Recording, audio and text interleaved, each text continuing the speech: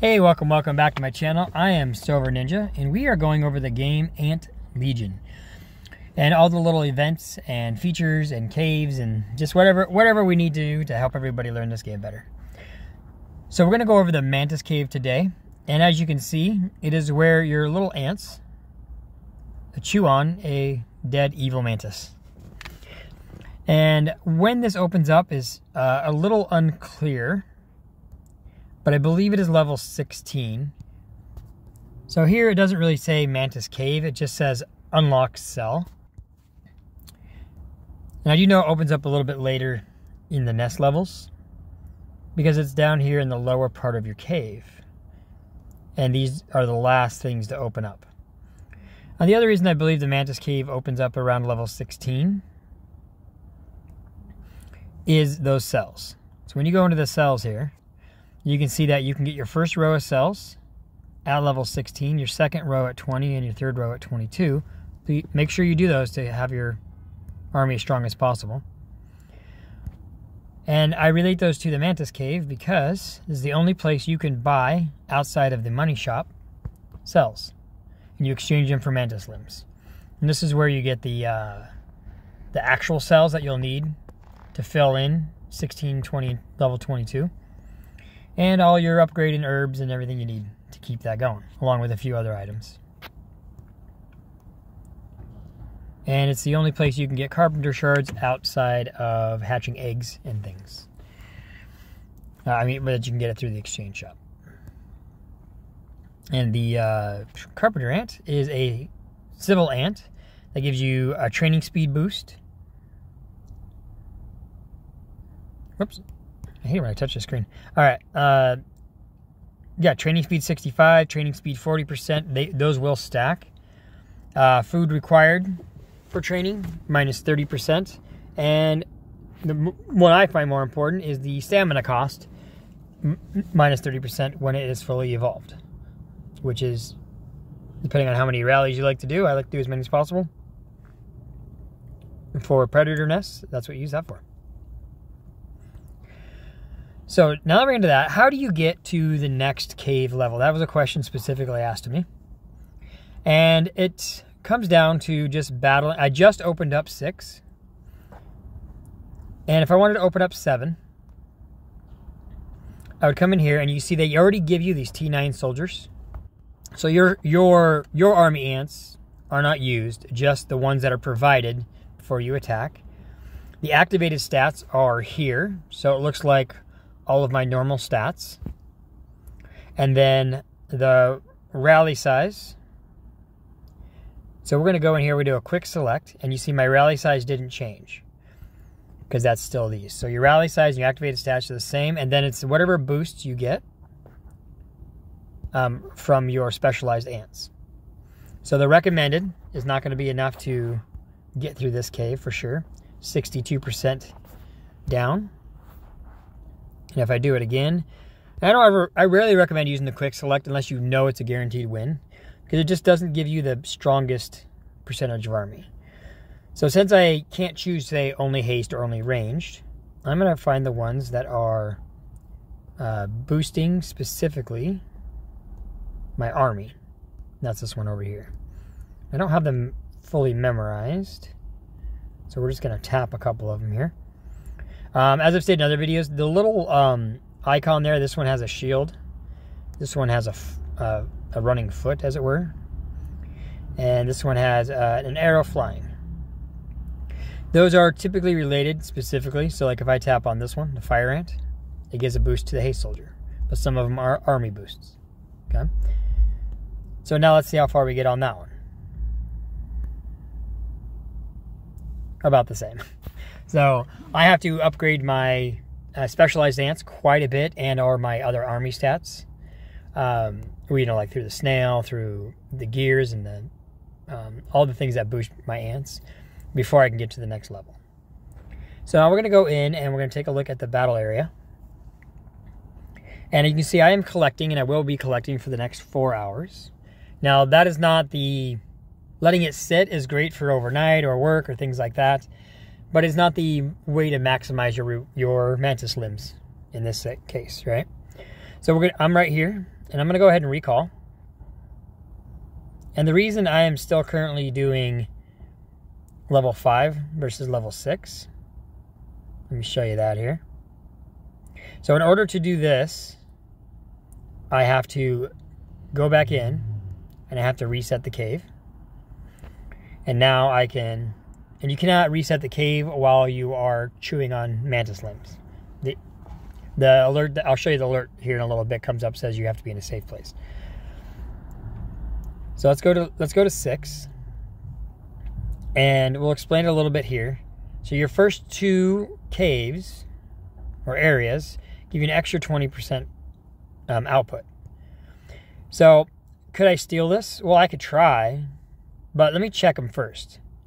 So what you can see is their overall power here is immensely higher than mine. And we'll look at mine here in a second. They have their full refinement, pretty much max everything.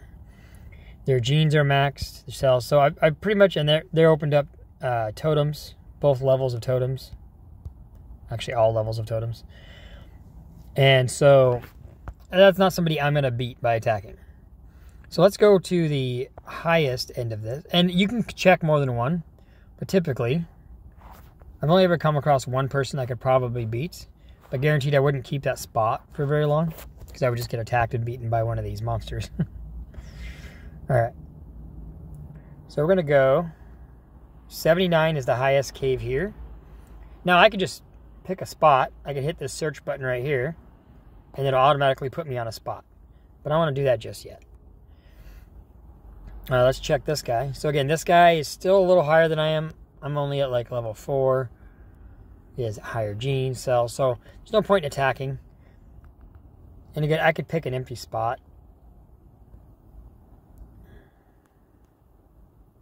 We're just going to run through a few of these. So I could just sit on one and hope not to get attacked, which is great. Or I could attack and get a little extra, which is why I'm still in... See, I can't do that. So we got to reset the cave. So I go back to 5. I lose a little bit output per hour, but that's okay. And these have the same thing here. So if I check this guy. Now, if you don't have time to go through and check who you can attack, that's what this quick search button is, which opens up at a specific VIP level. So you can go through the VIP levels and see what that does. Which one that unlocks at, I think it's 3 or 4, I don't remember. Let's see. So what I like to do is just go somewhere up high, and I change it quite frequently. The max level here is 354. And I like to attack anybody. There's obviously lots of open spots. But I don't like to attack anyone unless they have at least 125,000. Because you don't get all of them, you only get a percentage. Let's go down a little bit.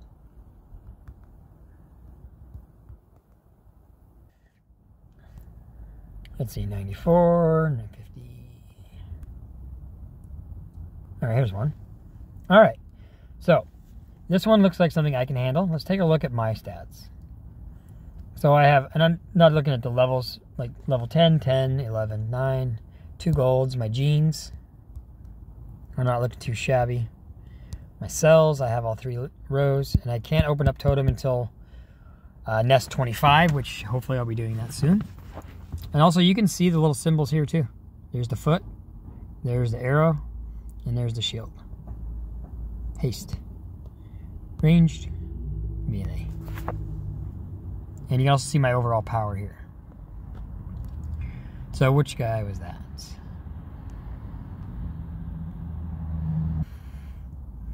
Alright, magpie. So we're going to check. Nope, wasn't that one. Alright. Thunder Queen, check. Alright, so cells. Okay, I beat those 2 rows. Genes, I'm definitely higher there. Gears. Now typically I always check the gears first because it's a quick indication of their strength compared to mine. And I'm obviously beating him in power, so it's more than I normally do to look into something, but let's go ahead and steal these. So where you get to choose your best army. And I won by a lot. So now I am stuck on that spot until someone runs me off, or until this little timer here, 1 hour and 44 minutes, expires. And then I can recall. So I feel the strongest way to get the most out of the Mantis limb, out of the Mantis Cave, to get the most amount of limbs to spend in the exchange shop, is by getting here at least every hour and a half, or every hour and 45 minutes, and attacking somebody new. Now, of course, you still got your life to live, right? Work, sleep, things like that. So just every time you come into the game, whether it be once a day, 3 times a day, try to update your Mantis Cave if you haven't already been booted, and attack somebody new. Because you will always get that, you know, I got, what, like 30, I don't remember, 30,000, give or take, Mantis limbs, and then I'll be collecting for the next 7 hours. But I have the availability in a couple hours to come back and attack somebody new and get another 30,000 on top of the collection, if that makes any sense. Now, if you try to leave now, it won't let me reset the cave. You must be in a safe zone to reset your collection progress. So I cannot reset the cave until that timer ends. And again, I could go collect at the higher output of 31,000 per hour. And that might be something that I will do overnight, or when I have a work schedule that I can't come back and attack new people. But it's not something I'm going to do when I can come back and check every couple hours. Typically after work, I'll do something like that. Oh, we got a little server thing going on there. All right, so I hope I have answered all your questions. Well, let's push a couple more buttons. This is those you've attacked. And you can just kind of go in through and see everything that I've stolen. 37, 32, 27. Okay. Now, 2 hours, 8 hours. Here's one that's only 3 hours apart, 1 hour apart. And raid attempts. So you only get a certain amount of attempts that you can attack others. And sometimes when you go to use the quick capture a limb, the whole cave might be full. So you'll have to take time to search and find something to attack. So I think that is everything. If you have any questions, or if I got anything wrong, absolutely comment in the below in the comments. Other than that, have a great day, and remember to keep it fun. Thanks for watching.